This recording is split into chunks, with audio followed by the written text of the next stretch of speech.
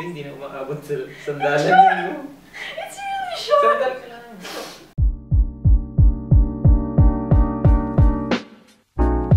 Welcome to Chordish! Lapan! Today we are going to answer some relationship questions about us as a couple. And while Charles is cutting my hair. Okay. So, Wait, the questions come from our fans. Electric fans. Anyways, We have some fans, believe me. electric fans. Anyway, so hindi pa ako nagpapagupit for the longest time ever since nag-start yung pandemic. For 2 years. 2020. 2020. Yeah, 2020. The whole Ever 2020 since until Kasi 2020. hindi pa. Actually, Charles kasi mahaba yung hair. So I was really hesitant na magpahaba ng hair. So we put... Kaya, today, he's gonna chop it off as long, as short as he likes. Ikaw na bahala. So, wait lang, question is, nagawa mo na ba ito before? Maggupit ng buhok? Ng tao. Oo naman. Yung buhok ko sa ilong. Hindi kaya makakagawa pa rin eh. So mag-umpisa na ako maggupit. Hindi, wait lang. So, hindi mo na tayo ito before. Sa ulo hindi pa, sa ilong nga lang. Nose hair. Okay, good luck talaga. So, okay. So, gugupitan niya ako habang we're answering some juicy questions. First thing on our list is... Kailangan lahat ba sa it? Eh, ganun na ako sa barbershop. Anyway, first question is, things you do before you got married. Ilagay mo sa likod. Ay, sa harap. Things you do before you got married that you miss doing. Wanna go first? Drinking really late. You With miss karaoke doing sa town and country. But that's how we started. But that's how we got close. Yeah. You miss doing that? Just doing it with you. Before you got married. Before we got Yeah. I guess yung sa akin, like what I miss doing is that kasi before, when we started, before we got married, wala naman tayong commitments or wala tayong, we're not really saving up for anything. Diba? So, parang when we got engaged, we had to save up. And nung kinasal na tayo, we had a lot of expenses na. So parang I miss yun nga, you mentioned na parang doing trips and all. Pero not yung trips na talagang out of town or spontaneous lang na trips out of town and we can go wherever we like. Diba? Hey, no. That's nice. Alright, next question is favorite qualities about each other. Favorite quality of you is you are honest, you talk straight. Why would you talk straight? I mean, you're straightforward pala. I talk straight, you know? Yeah, you're a straightforward person. You're very Why are you very American? selfless. Naman, I mean, that's one of the things I liked about you naman eh, na I get to say what I want to say, I get to be honest with you, di ba? I don't hide things from you. And that's one thing na nagustuhan ko rin sa'yo. Kasi normally, di ba, when you're in a relationship, you tend to hide things from your partner. Kasi inisip mo, away agad. Yeah. Pero with you, parang mas gusto mong sasabihin kaysa yung itatago mo. Kasi eventually, malalaman mo rin eh, di ba? Well, for you, I think, well, obviously, I like that you're very patient. Kasi parang, Like, patient sa hospital. I need a lot of patience in my life, and ikaw yun. Na parang, you know how to handle me, like maybe I'm having a bad moment. Alam mo yun, parang magaling kang mag-antay, like, kaya mag-antay for hours and hours kapag may ginagawa ko. Basta may battery yung phone ko. May battery yung phone or may pagkain siya, he can definitely wait. Yun. Tapos, that you're, many things actually, that you're very kind. Parang, you're too kind to the point na minsan na aabuso ka ng ibang tao, or minsan yun nga, parang hindi ka marunong magalit, pero minsan kailangan mo na magalit. It's good and bad, pero it's really, obviously, mostly good. Kasi, yun nga, you really find really kind people and genuine people these days. Lux! Kamusta yung hair? Anyway, okay. Masagot ka ba talaga? You're thinking about your hair.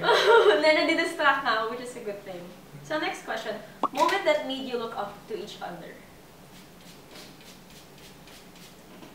Alam mo, every time na you do something selfless, especially to your family, I mean,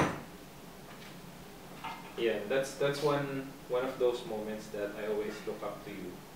Is when you're thinking about others than yourself.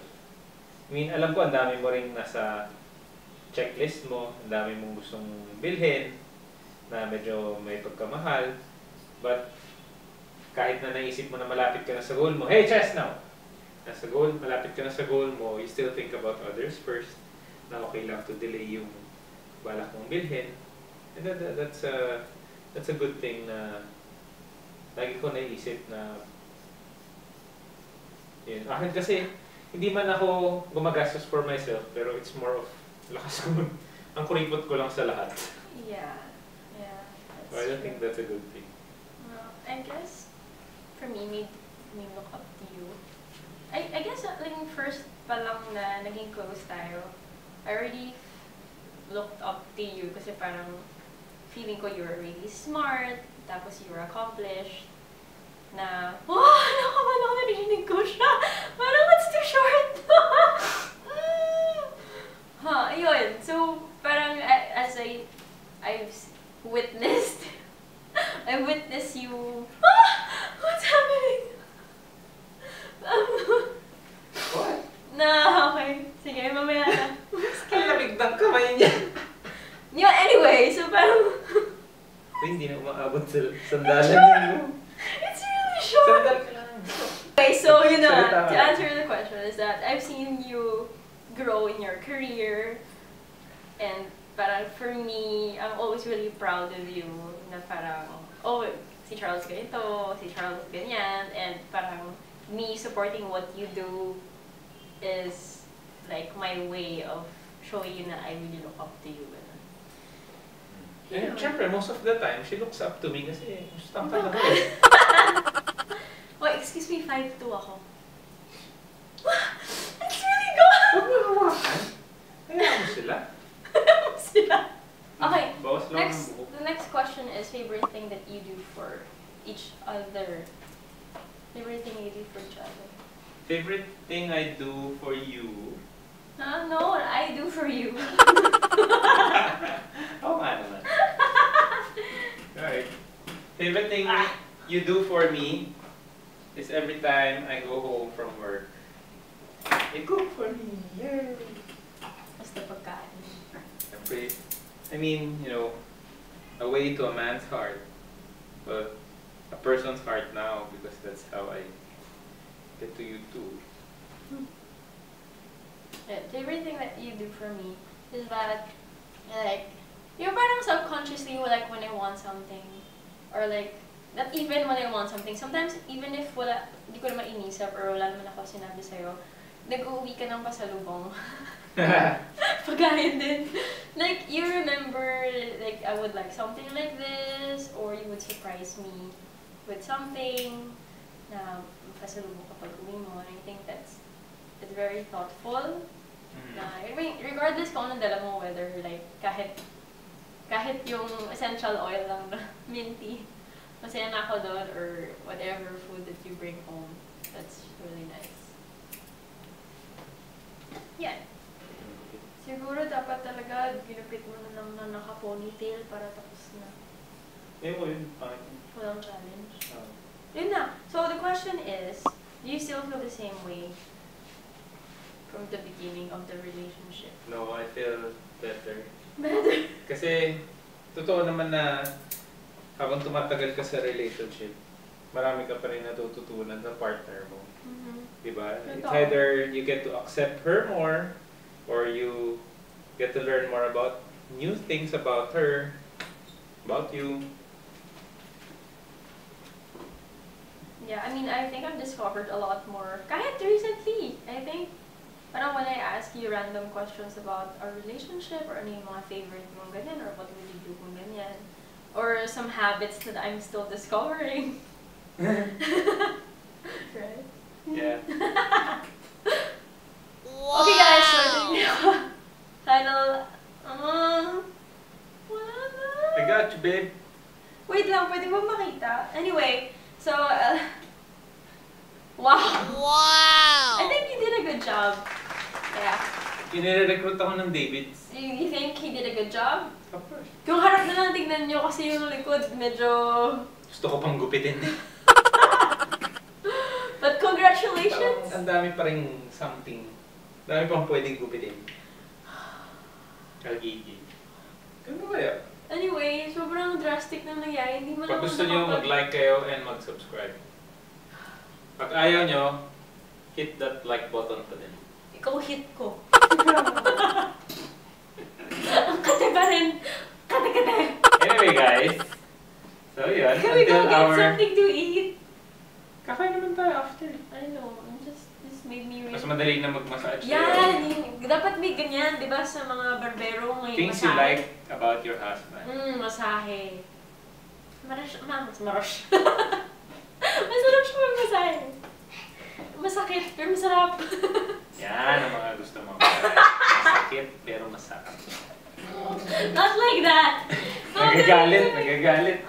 This is Chestnut. Wow! Follow his Instagram, Chestnut Chocolate. I love you, Nana.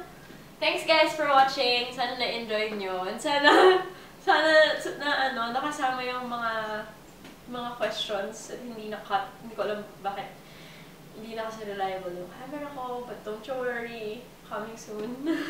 A better vlogging experience. But yeah, I hope everything's in the clip. Sana na-enjoy nyo yung kalokohan namin.